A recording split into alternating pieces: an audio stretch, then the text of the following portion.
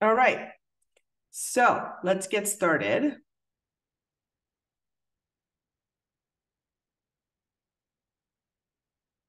Can everybody see my screen? Just give me a thumbs up if you can. All right, so the chat room is open. If you have any questions, feel free to ask your questions, and it's an interactive presentation. So I am more than happy with pausing and answering any questions you might have. And don't worry about and no question is a bad question. When it comes to marketing budget and how to allocate your budget and maximize your online advertising, it's important to ask any sort of a question that you might have. Okay, so I think we're good. It looks like there's a couple other people in the room that are trying to join. I allowed them in, so let's see if they can join, and then let's get started. Okay, so my name is Miriam Golubgir. Thank you all for joining today. This presentation is to discuss how are we going to, A, use a marketing budget, and B, how to maximize it to your benefit. I've been in the industry for 18 years. I started when I was 18, I'm lying. But I've been at it for many years. I started my business 10 years ago. And the reason I started my business is because I wanted to work with small to medium-sized businesses. And I was under this absolute false impression that being a small business owner would give me more time to spend with my son, which wasn't the case at all. I work a lot. I work 7 days a week. I've done everything from telecommunication to e-commerce, IPTV, AI development, broadband, renewable energy, and finance. So I have a pretty broad knowledge of what is really out there and what we need to do.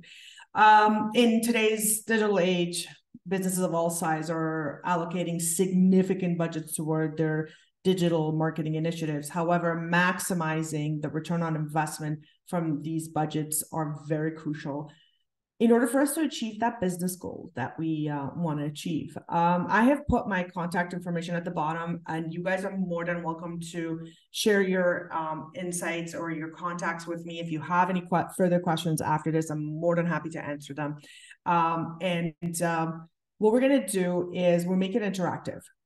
I'll go through it slide by slide. If you have any questions, unmute, ask your question. If you don't, you can put it in a chat. If you want to have it afterwards, that's fine as well. All right, so how to allocate your marketing budget. This is a question that everybody asks. And the main answer to that is we allocate marketing budget based on what is our overall goal. Okay, so first and foremost, you have to establish what is your absolute goal. What do you want to do with your business? And when it comes to goals, we always think, well, what we're going to do in the next 12 months. Well, let's make it a lot smaller. Let's plan for the next 5 months or 3 months. And creating a 3-month plan is a lot more achievable, and it's easier to achieve than it is the 12-month plan. Okay, so we're going to set goals of what we want to achieve in the next 3 to 5 months maximum. Okay, so here are some of the main goals that I think you should consider. Earning more sales, increasing your leads. And these are people that you want to get as a customer. Great. Earning more subscribers. If you have a platform that you want people to subscribe to, you can say, I want my goal to be earning new subscribers. Or increase brand awareness. I personally rarely recommend increasing brand awareness for small businesses, mainly because an awareness is something that we create when we want people to know that we exist, but that's not good enough. We want sales and leads. So earning more sales and increasing leads should be your number 1, 2 priorities that you set before you start talking about how am I going to allocate my budget to that. The other piece is that we kind of want to figure out how are we going to get these customers? And you want to establish your sales cycle, okay? So when you create a marketing budget, you want to establish a sales funnel. And your sales funnels is a very critical component of your marketing budget, mainly because that awareness that we were talking about is always the stage one. You kind of want people to know and be aware of who you are and what problems they have that you're going to be solving and what solutions you're going to be providing. Then you want to add in consideration. So the consideration is the stage where your audience, your potential leads and your potential sales start looking at options available to them. And that's when they're kind of thinking about, do I want to work with this company that I'm dealing with or not? Then once they figure out, yes, you're the person they want to work with, then we go into the decision making. So that's when the lead reaches the point of their research, where they kind of narrow down the people that they want to work with, and they say, well, you know what, there's 5 companies. I'm thinking of like maybe company A and B out of the 5 that I'm very comfortable with. And then the action is when that lead decides that I'm gonna move forward with this company and I'm gonna become their customer and I'm gonna work with them.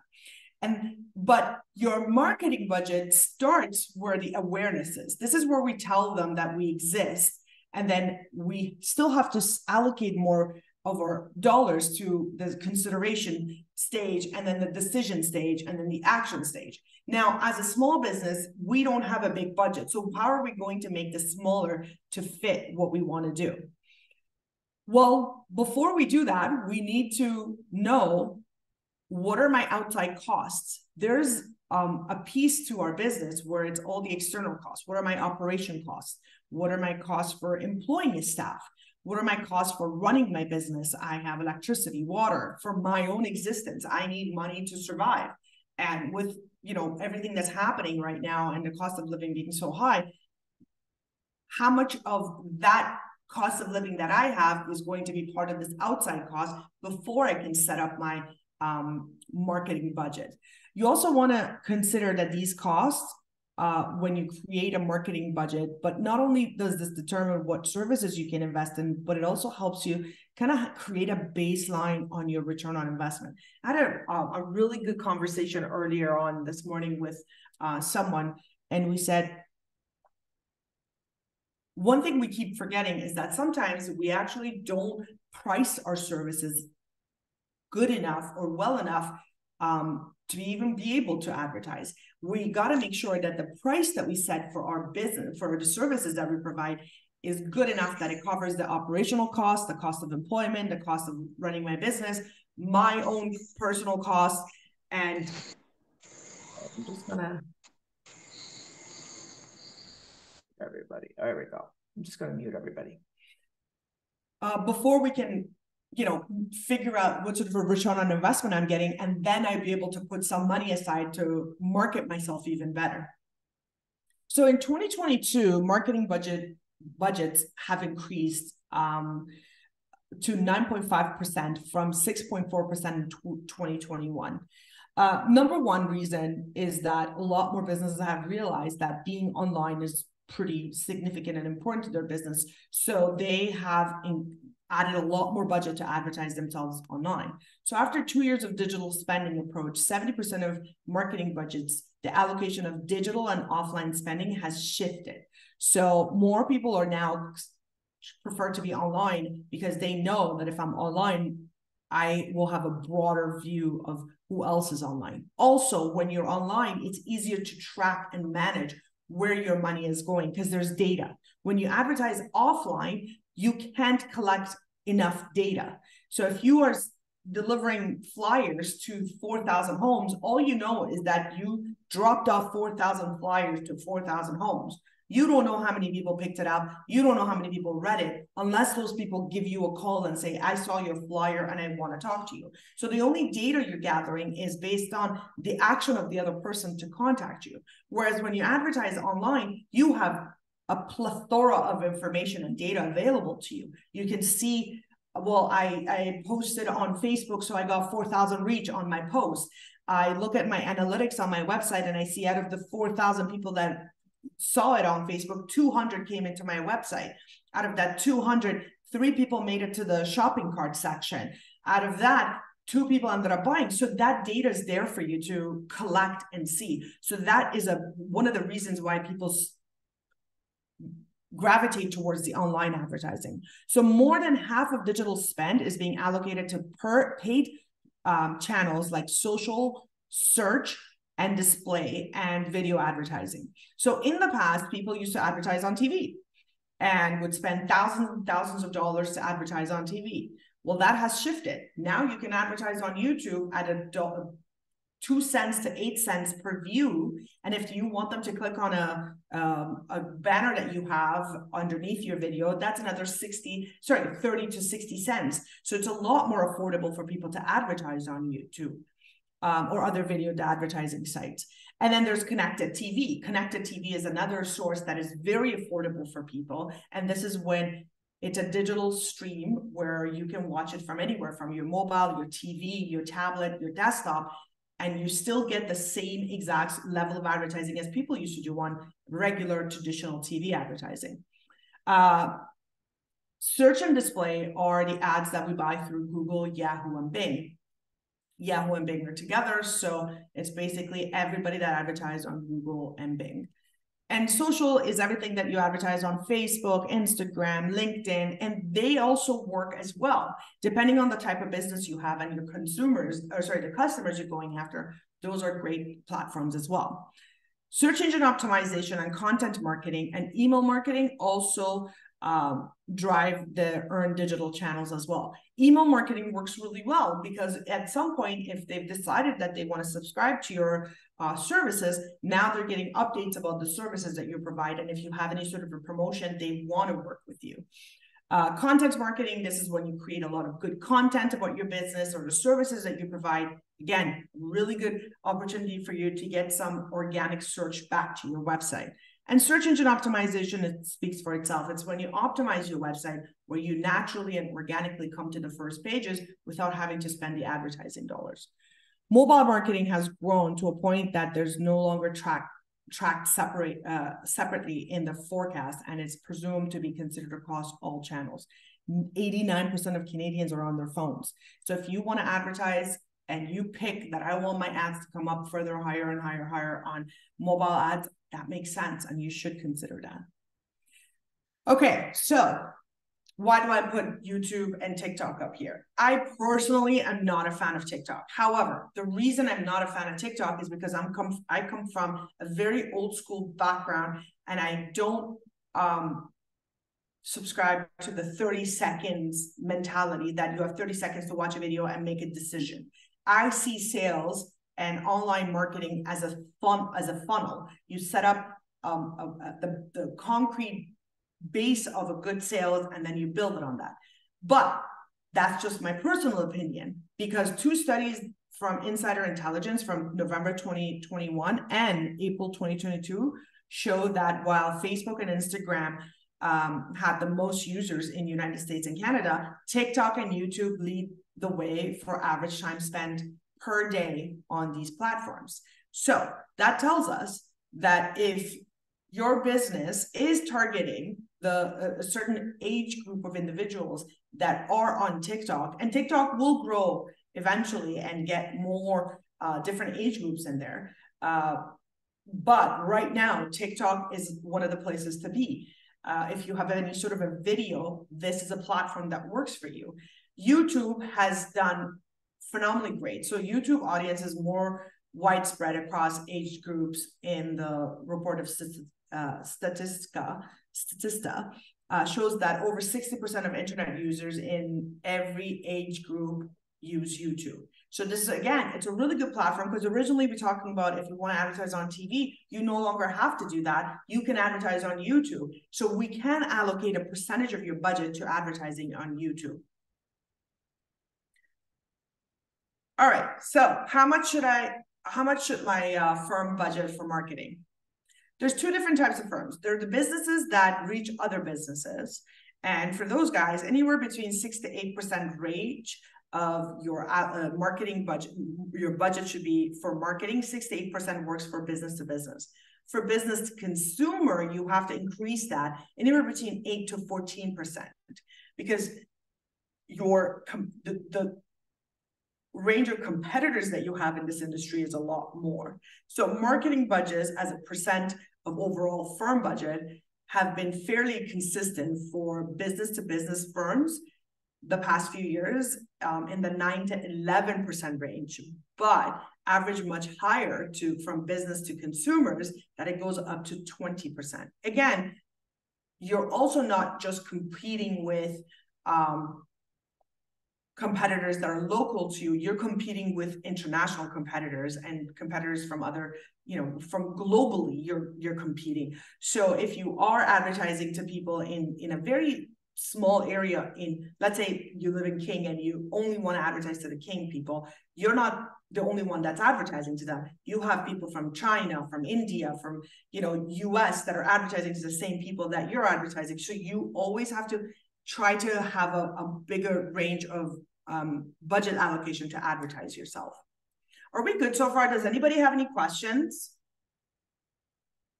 I don't see anything in the chat. Okay, I take it that we're good. You guys can unmute yourself if you want. Okay. So you want to put 7 to 8% of your gross revenue towards marketing. Then allocate 50% of that marketing budget to digital marketing. Now, this number changes depending on the industry you're in, depending on the services you provide, depending on the products that you provide, and depending on the location you're at. So you might go from 50% allocation to digital to 80% or sometimes 100% to digital. So there's a science behind it, but it all depends on what you sell, who you're selling it to, from what location, and how often. So we're going to talk about best marketing channels for your brand. Okay. So depending on your audience and your brand, you want to choose the best way to market yourself and pick the right channel. So by starting, you need to analyze your needs and determine which promotional channels work best for your return on investment. And before you do that, it's good to ask yourself these top 10 questions. And these questions include, do I need to do an outreach? And if I do, will we use an inbound marketing strategy? Who are we targeting? What is the demographic of these individuals we're targeting? Are we targeting people based on their interests and behavior, or are we targeting people based on their age group?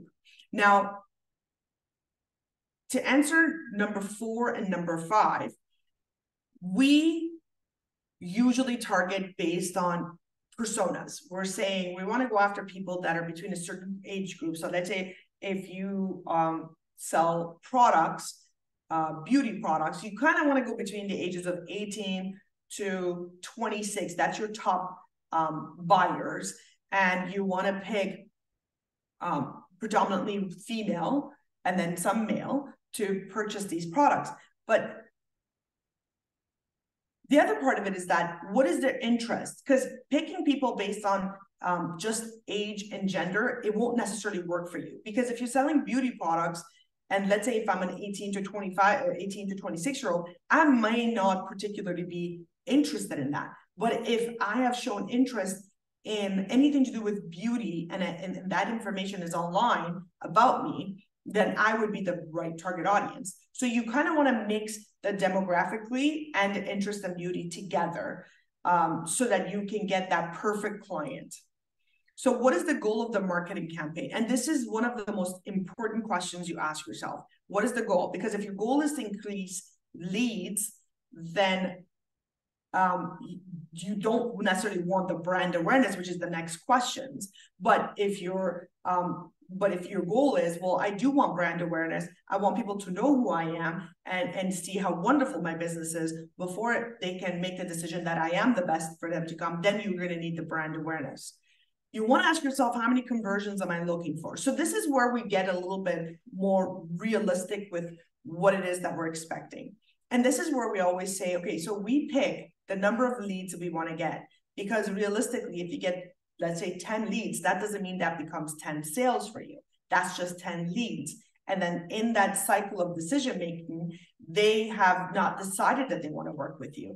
And that's not a full sale, right? So you can't count this person as a conversion. A conversion is when that lead becomes a complete sale. And that's one person that you sold to. So that is one conversion. So this is when you have to have your moment of, okay, well, if I get 100 leads, how many can I possibly sell? Because I target the right group of people. I targeted them demographically.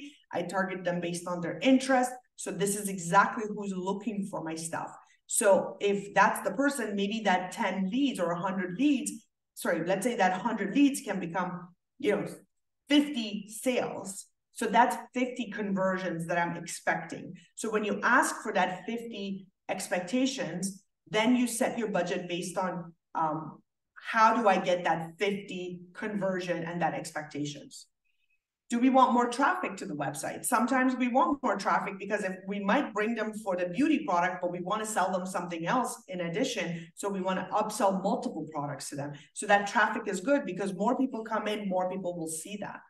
Which social media channels are best for my target audience? And this is a very good question because sometimes if you want to sell beauty products, you might just want to stick with Instagram. And if you want the younger audience, TikTok and Instagram may work for you. If you want to go for 40 plus, Facebook would be a better solution. Or if you want to do business to business, LinkedIn would be the better solution. So when you ask yourself these questions, this will give you a definite breakdown of how you're going to make that plan and strategize your move before you can allocate the budget to it.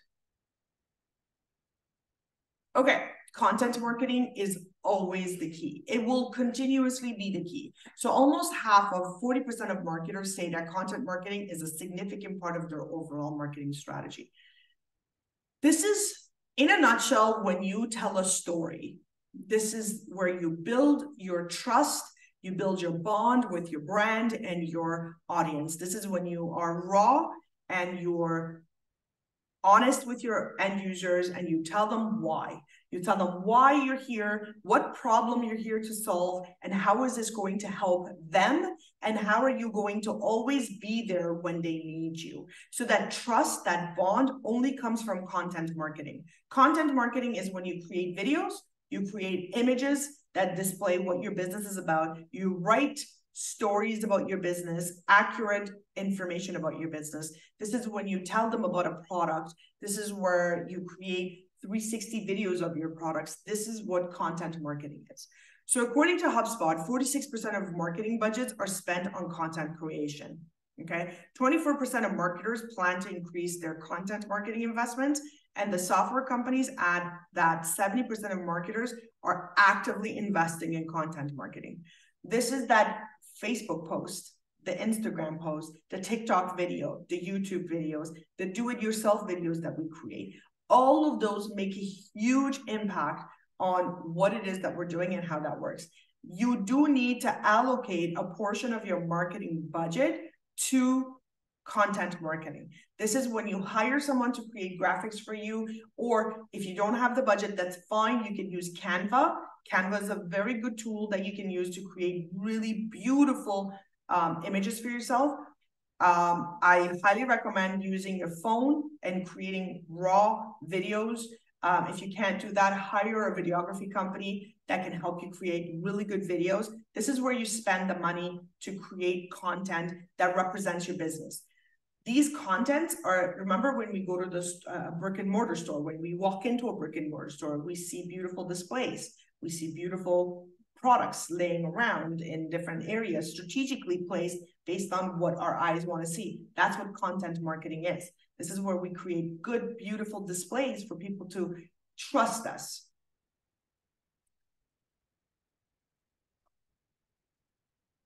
Okay, so how are we going to improve our return on investment on your digital marketing budget? Okay. An essential component of preparing your 2024 budget is choosing a good strategy. Okay, you don't have to be 100% sure about the strategy, but you need to pick a strategy that fits your business needs.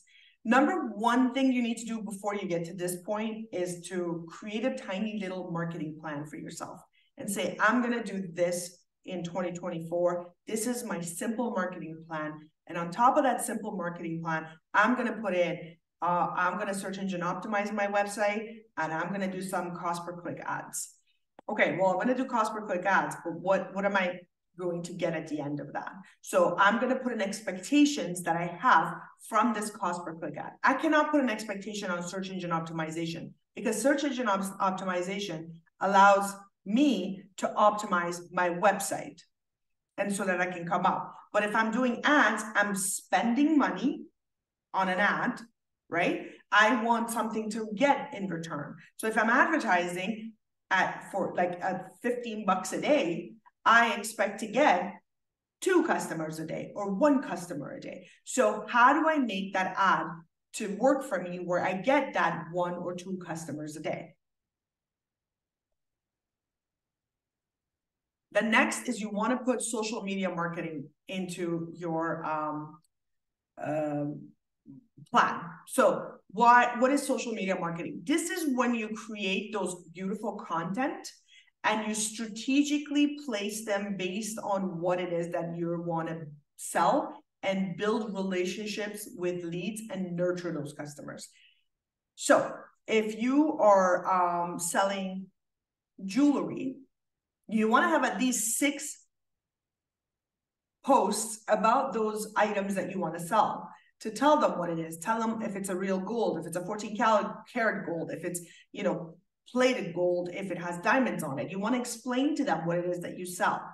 Then you want to do some advertising. So first you want to create the platform where they can see it. Here it is. You can see the beautiful rings that I have. So the 18 karat gold is what it looks like.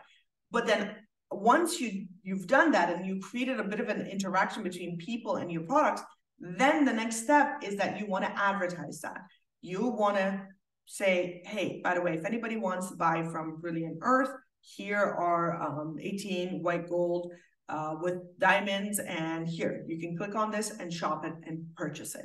But first and foremost, put that image in there and create a plan and say, my plan is to promote my top 5 products line and talk about how amazing they are and how beautiful they are. And then I'm going to run an ad around it. So, and the reason you do that is because you want to build a group of followers. You want to post so people can see it and they start following you. Once they follow you, then you advertise to them and you advertise to people that are similar to those that you have collected. Oh, there's a question. Let me answer this. Thanks. Oh, okay. You're welcome. Okay. The next thing is email marketing. I'm a big fan of email marketing. I think email marketing works really well. I think one of the things that happens with email marketing is that you stay connected with people. And when you stay connected with them, it kind of nurtures that relationship. And if you are really savvy, you can you can offer some promotions, you can do some exclusive deals. If they were on your website, but they didn't make a purchase, and left something in the cart, you can set up an abandoned cart reminder to bring them back to the cart so they can purchase something off of the cart. Or from time to time, you can just send a message and say, hey, just want to say how you guys are doing.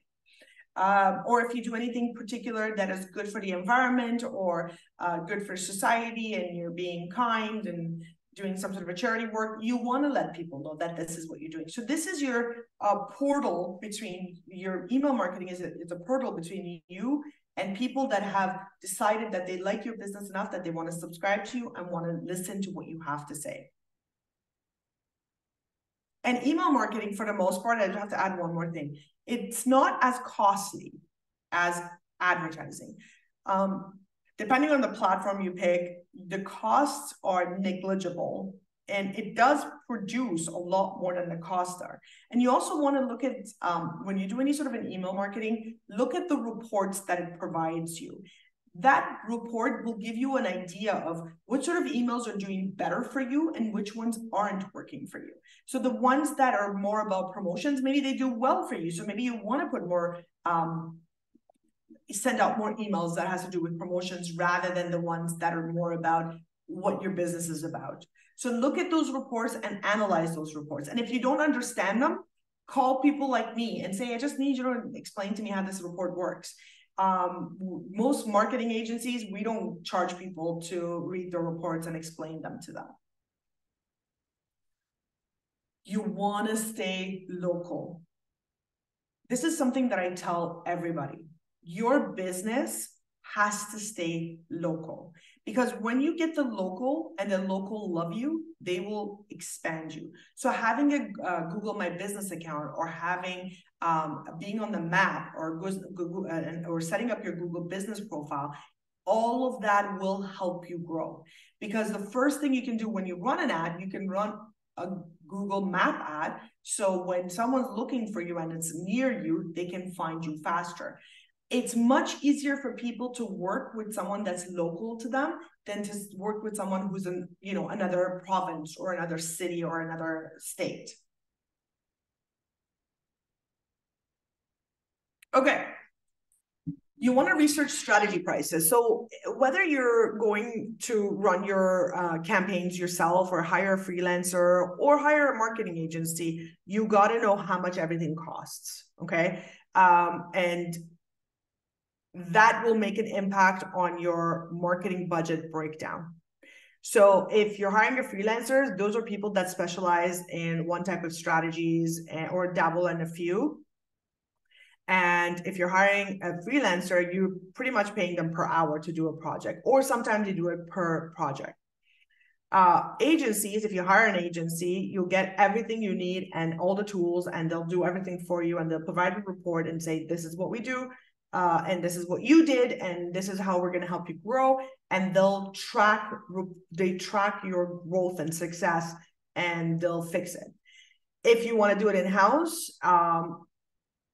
the cost will be less, but then you have to hire people to do it. So you do have to pay a salary to somebody to do it, unless if you say, well, you know what, I figured it out myself, I'm going to do it myself, and I'm going to execute my campaigns. This is when you have to rely really highly on your own reporting, and watch your reports, and be very due diligent with how your campaigns are doing, and track your success. So if you want to use digital marketing services, whether you do with freelancers or a marketing company, these are the costs that you're looking at. Okay. So for SEO, it's anywhere between 500 to 20,000 a month. For cost per click, it's 5 to 10% of monthly ad spend.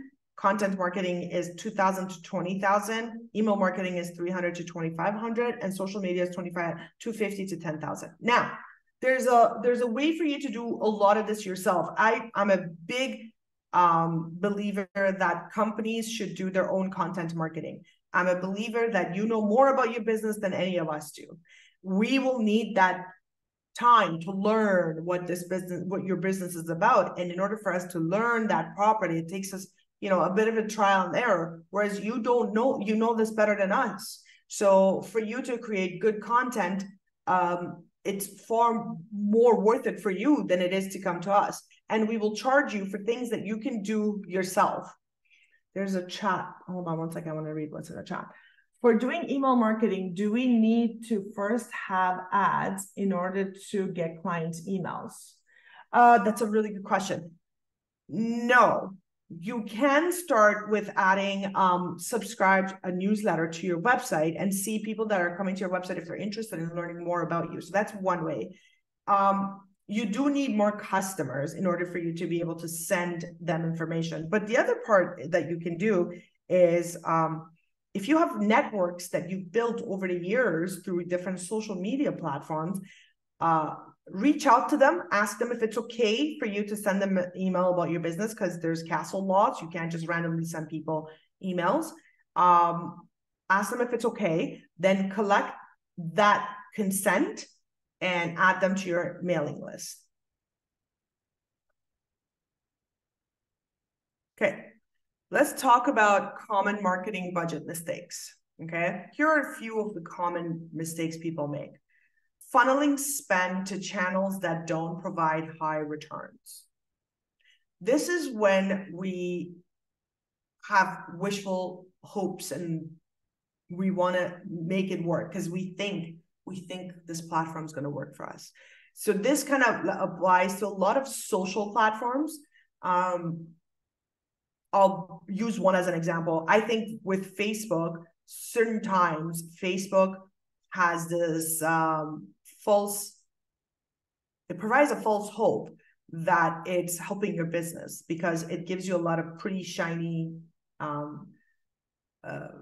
ways of advertising yourself. But I always say, look back at your analytics of your website, look back at your data that you've collected, and see how many people they said that they came from Facebook, how many people said they came from LinkedIn, how many people said they came from Google, and analyze that. If within the first month Facebook has given you nothing, pull it out of Facebook. So you want to track the return on investment on the strategy, and you want to make sure that the budget goes to the campaigns that actually work. If you see that the people that come from Facebook spend 0 minutes on your website, 0 seconds on your website, but Facebook shows that there's 1,000 people coming to your website, well, there's a problem there. Why are you not selling those? So I would say, step back from it, think it through. If it's not giving you return on investment, don't retry it. Move on. Not using data to implement and optimize marketing campaigns. This is so vital. Data is one of the most important part of everybody's business. If you have a website and you have analytics set up, that analytics will give you plenty of data that you can use to track and analyze which campaign is working and which one isn't. Who are my audience? Are they the right audience that are coming to the website? Or my ads are not working? Or my content marketing is not working? I want 25 to 34-year-olds to show up my website, but based on what my analytics shows, I'm getting 18 to 24s. What am I doing wrong? So that data is extremely crucial to the success of your business and the success of your marketing budget. Discounting current customers. This is when we're like, we want to get a new customer, but that new customer costs more to acquire. It costs you time and effort to go and get someone new. If you already have existing customer, nurture those relationships. Allocate your budget to retaining current customers and building customer loyalty. Customer loyalty is when they go and bring more customers for you. All of my customers have been around for the past, I've been at it for the past 10 years, almost 11 years. All of them. I have great relationships with all of them. If they left, it was because they ran out of money. It wasn't because we left on bad terms. And that is so important. Making sure that customer stays for as long as you can keep them. Don't use last year's marketing budget. So people change. Audiences change. Interests change. Markets change. You can't use last year's budget this year. You don't want to get stuck allocating the same spend to the channels you did last year to this year, because that channel may not work for you anymore. Maybe that audience have moved on to another channel. Maybe this audience actually needs less money or more money. So you have to constantly analyze and see who's on this new channel and run small campaigns. Don't run massive campaigns. Run small campaigns and measure small success. When you measure small success, it's easier to analyze it than it is when you spend $5,000 and you don't get anything, and that leaves a sour taste in your mouth. But if you do a $200 campaign and you're like, well, wait a minute, this did work, I got one customer, that motivates you to create bigger campaigns. So when you run small campaigns this year, it gives you an idea of what it is that each channel is doing for you. Okay, so devote around 15% of your marketing budget to new and exploratory marketing channels to uncover future stable, reliable channels. Okay, so be open to something new. Just because someone told you Facebook's going to work, it doesn't mean it's going to work this year. Just because I just told you about TikTok, it doesn't mean it's going to work for you. But what if it did work for you? What if Facebook did work for you? So explore it, explore opportunities, and it's not a big budget. It's only 15%. So how much do different industries spend on their marketing budget? This is a big one. Communication media spends about 10%. Mining and construction, 3%. Service consulting, 21%. Okay, these are everybody that's in the real estate, in mortgage, and any sort of a service base that they have to provide consulting. Consumer packaged goods is 9%. Consumer services are 6%. Education is 3%. Energy is 1%. Banking, finance, insurance, and real estate is 8%. So this is the consulting, but this is the actual selling real estate part. My apologies. Healthcare is 18%. Manufacturing is 13%. Retail wholesale is 14%. Technology is 21%. And transportation is 6%. So if you fall within, this is the percentage of the revenue of the company's gross revenue that you can spend on your marketing. However, this is also dependent on how much you charge for your services and if that budget makes sense for you. All right, so we're at the end. Does anybody have any questions? There was a couple of questions in the chat. Does anybody else have any questions?